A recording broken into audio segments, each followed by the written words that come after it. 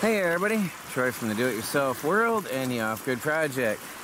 The girls are here, and we are not far from Rockport in Alpena, where we're actually sitting on bedrock here.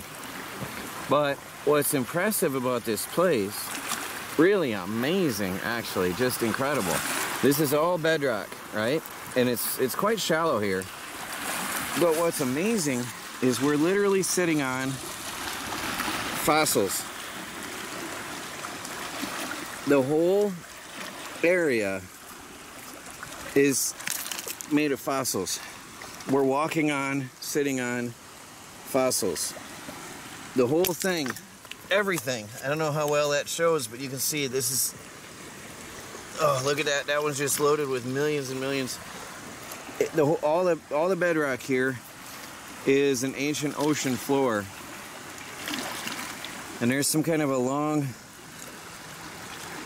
wavy patterned fossil right there. It's sort of beautiful. It's too bad I couldn't get that out. No idea what it could be, but I mean, just look here, everything. We're just sitting on fossils, we're walking on them. The whole place is just loaded. It's mind-blowing to just sit here and walk on fossils.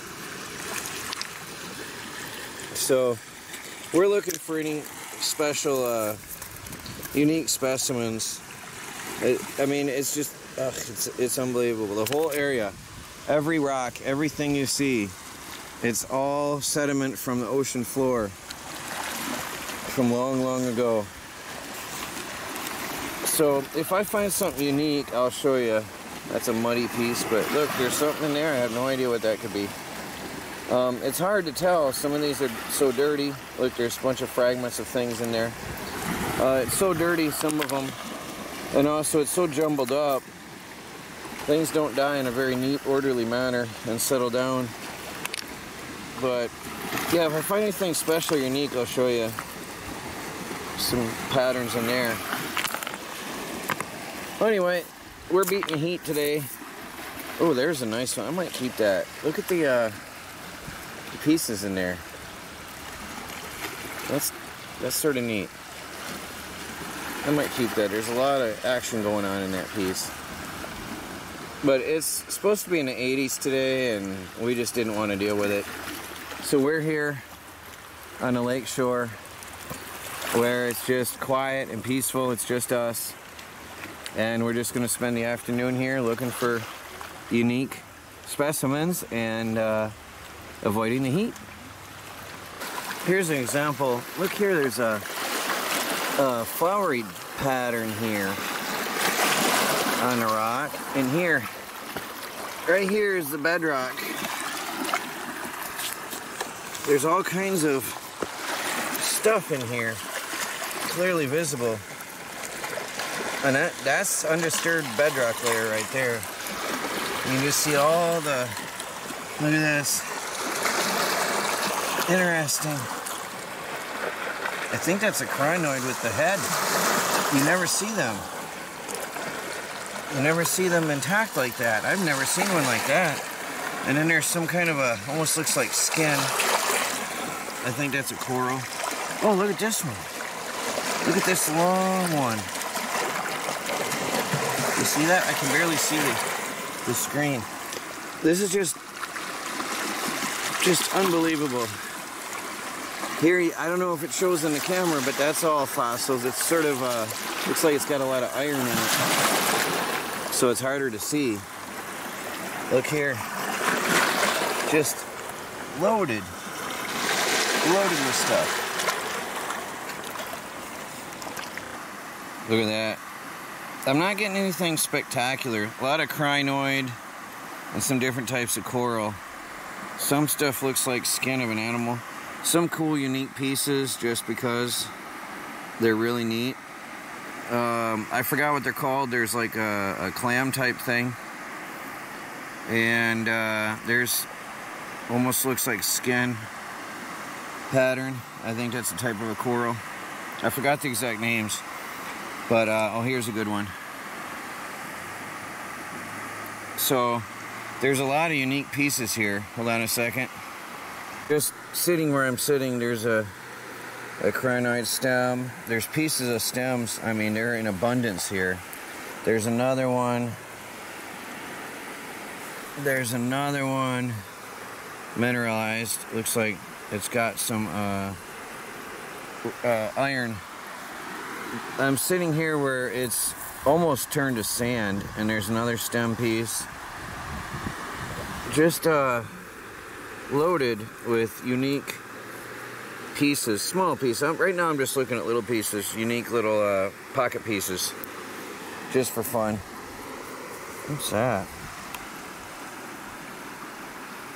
That might be a piece of slag. It's sort of shiny. I'm gonna keep that anyway. So, just digging through, you can see where the water is bringing them out.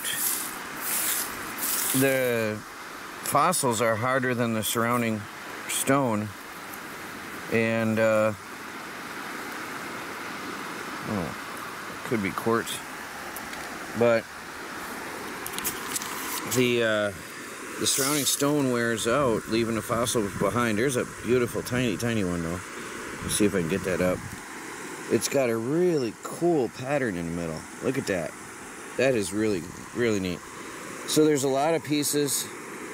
Some of them actually have holes in them already, so they could be used for jewelry. There's also some, I mean, massive things. The whole area is just loaded with fossils. Well, back at the homestead, I want to show you some of my favorites. This is actually, see, these are crinoid stems, which is in abundance on the beach, but it's very rare to find a crinoid head. Now what you got is a long stem coming up out of the ground, anchored to the ground, and then the animal lives, that's almost like a backbone, I guess, and the stem comes up, and then there's the head. Then there's more of these branching off, smaller stems branching off of each of these bumps here. And then from there, there's a bunch of fine hairs. It's very beautiful, almost like a flower. So they said that this is a very rare find out there where we were. So that's unique. I got a couple of them. And then we got, I forgot the official term, but they're called moss animals. And you can see the almost lizard-like skin pattern of them. And then you have these pieces, more flat, that are just loaded, just absolutely loaded with sediment from the dead animals through the years. Just amazing. I want to see if we can do something with these. Here's another one that stands out in contrast due to the different colors of the minerals. Look at how thick that is. It's just solid fossil. That's just amazing. So I just wanted to share that with you. That was our outing on a hot day to get away from the heat. Please like this video and leave a comment below. Tell me your thoughts. Hope you liked it. Talk to you all later.